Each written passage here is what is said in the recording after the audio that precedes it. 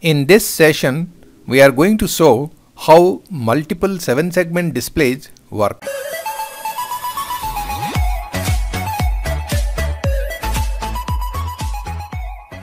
Good morning, I am UC Patnaik. Hope you have subscribed to my channel. Now let's proceed to the topic. Before understanding the multiple 7-segment functioning, let us try to understand first how a single display unit works. We have a 7-segment display unit here, single unit. It's a common anode mode where we have given positive supply here, and for the limbs, the 7 limbs, we are given also logic 1, that is positive. Now we will see how it actually the 7-segment works. Supposing I make this limb 0, so you find this particular is glowing. Now if I make this limb, you see this one is glowing. If I make this limb, then this one is glowing, and so on. This one.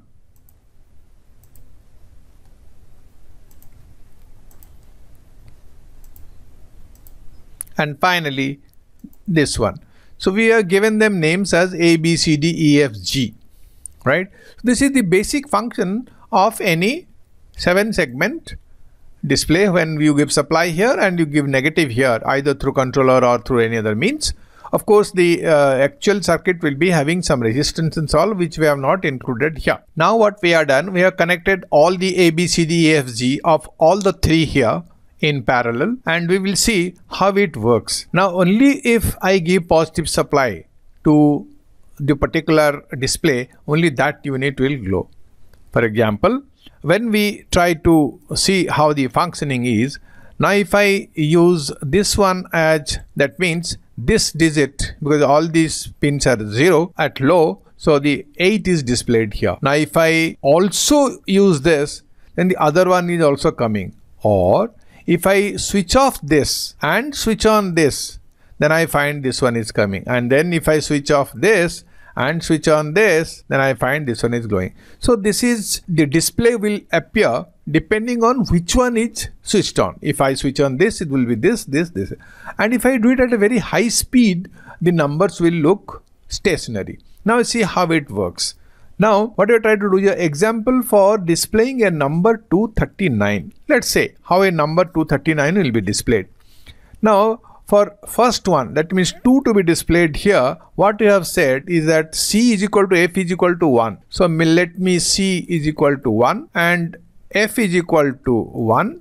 C is equal to 1, F is equal to 1 for 2, for displaying 2 here, while Q1 is 0 and Q2, Q3 as 1. So I will make this 0. You see that now number 2 is displayed. Similarly, if I want to display number 3, now I switch off this. I switch off this. I would display number 3. So E is equal to F is equal to 1. Now F is equal to 1 is there. So I switch off this and E is equal to 1. So E is equal to 1, F is equal to 1. For 3, Q1 is equal to 1, Q2 is equal to 0, Q3 is equal to 1. These two will be 1, 1. Whereas if I make this as 0, you see number 3 is displayed. So 2, 3. Now similarly 9 will be displayed when I switch off this, and I know for this E is equal to 1 only. That means E is equal to 1. So I switch off the F logic here also. So E is equal to 1 for 9, and in this case this has to be 0 and these two will be 1.